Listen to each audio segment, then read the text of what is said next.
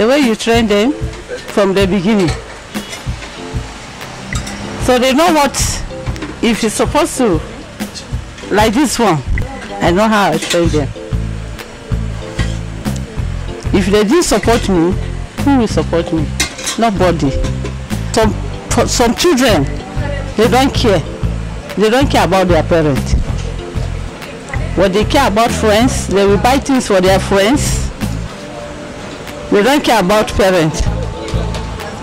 But the child that you train, you know that this thing is good for it's good for him to bring for his own parents.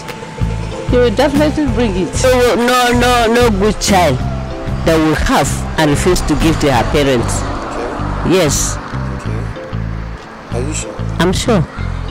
Okay. You know, at times the way you train your child and the way the friends, you understand me, and the way the friends of the child advise the child is totally different. Unless if the child has gone astray because of peer group, that one I can say to that one he is not in his own senses.